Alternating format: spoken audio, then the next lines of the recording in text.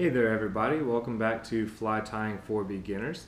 My name is David, this is lesson 6, and today we're going to be tying probably one of the most famous patterns in the history of fly fishing. We're going to be tying a woolly bugger. For that you're going to need, I'm using a size 8 streamer or nymph hook.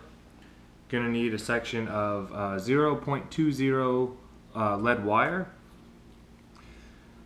black saddle hackle, black marabou, as always our bobbin holder and bobbin of thread, black again. Gonna need your scissors, your dubbing needle, some fly head cement, and also this one's optional. I prefer to use black chenille. Some people use black dubbing to make the body of it. You'll see where that comes into play later on, but you can either use black dubbing if you have it or chenille if you have it. Either one's perfectly acceptable. They're tied both ways all the time. I just personally prefer the chenille because I use this to go bass fishing quite a bit, and the bass hit pretty hard. So the dubbing can kind of pull away after a couple of fish. The chenille kind of is able to hold on to its own after quite a few relatively vicious hits, because this fly really does work really well. All right, so we're going to get right into it. And actually, normally we start by tying off our thread. Not this time. This time we're actually going to wrap the hook in our piece of lead wire first. And what this lead wire will do is it weights the hook and it helps it to sink faster. So the more lead wire you put on here, the faster this bad boy is going to sink. I fish fairly deep, southern reservoirs.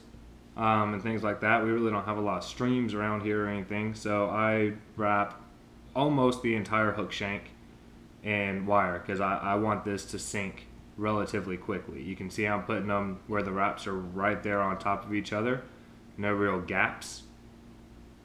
Just as if you were tying in your thread, you're going to treat the lead wire the exact same way that you would treat a thread. I'm going to go almost all the way down to the bend of the hook. Can use your scissors to cut this. It's relatively soft. It's just soft lead.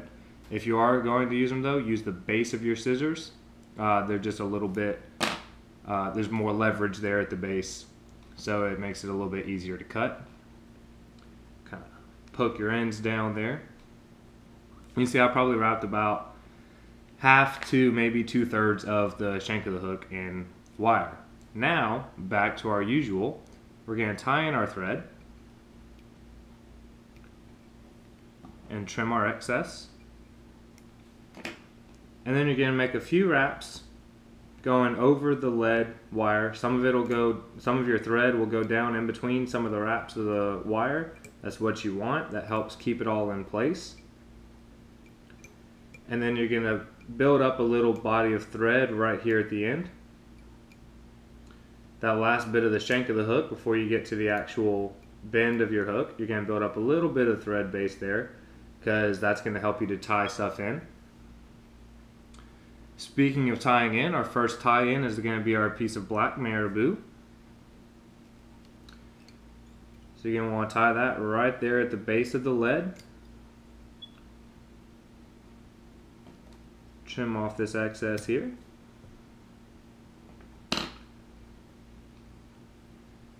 Then our next move is to tie in our black chenille right on top of where you just tied in the marabou. A couple of wraps to secure that. Trim off our excess. Next step is to go ahead and tie in our black saddle hackle. You see it's a relatively big feather. You're really only going to need about this much here. So if you want to make it a little bit easier to tie in, you can go ahead and trim that a little bit.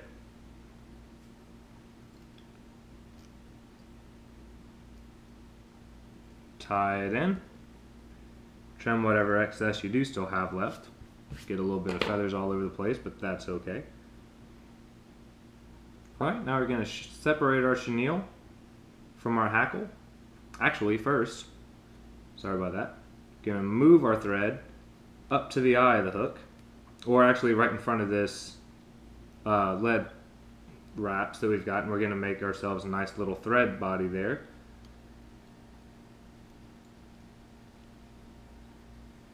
Alright, now we're going to take our chenille and we're going to start to wrap that around.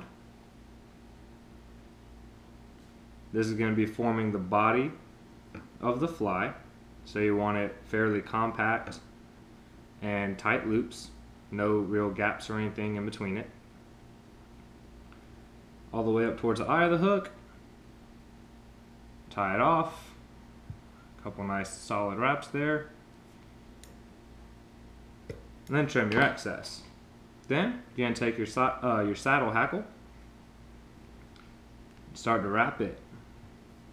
You're going to want to make about 4 to 5 passes around the hook, moving your way up to the eye of the hook, so they really don't need to be very tight wraps on themselves. You're just kind of making sure that you're basically just moving it up to the eye of the hook so that you can tie it in, and it'll give you some gaps in between here, but it's still going to be plenty of feathers sticking out to move the water out of the way and cause a whole bunch of commotion as you're going through with your retrieve. Finish it off with either a whip finish or the half hitches, whichever you prefer. About between 3 or 4 half hitches there to finish it off. Trim your thread. Take your fly head cement and your dubbing needle.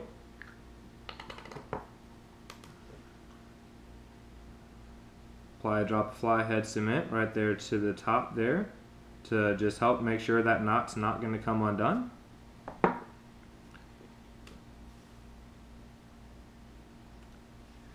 If you'd like, you can trim some of this off here. I like it kind of big. This is a little bit long though. Let me go to about right there. Oh, we still got plenty of feather coming off there at the back, but it's not so much that it's going to foul up your hook or anything like that.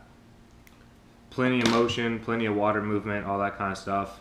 There you go. It's a black woolly bugger. You can tie that in green or olive. Like I said, if you're going to do different colors, obviously use either a green or an olive dubbing or a green or an olive chenille. It's completely up to you. Tyer's preference.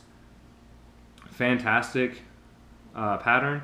Like I said, the more lead that you put on your hook shank though, the faster it is going to sink, so you're either going to need a quicker retrieve if you're going to put more lead on there, or you're going to need to be in fairly deep waters where you're not going to automatically just go straight to the bottom and get fouled up on any sticks or logs or weeds or anything that's going to be down there at the bottom. So know what kind of waters you're going to be throwing this in, and wrap your lead appropriately to help weight it correctly. Please like and subscribe to my channel if you enjoy my videos. Once you subscribe, you'll get the first updates as soon as I put out new videos and things like that. More videos are going to be coming. Like I said, this is going to be about a 10 to 15 pattern series is what I'm thinking right now that I'm going to make it. If you've got suggestions for patterns that you'd like to see me tie, leave them down in the comments. I'd love to hear from you. And as always, thank you very much for watching, and happy fishing.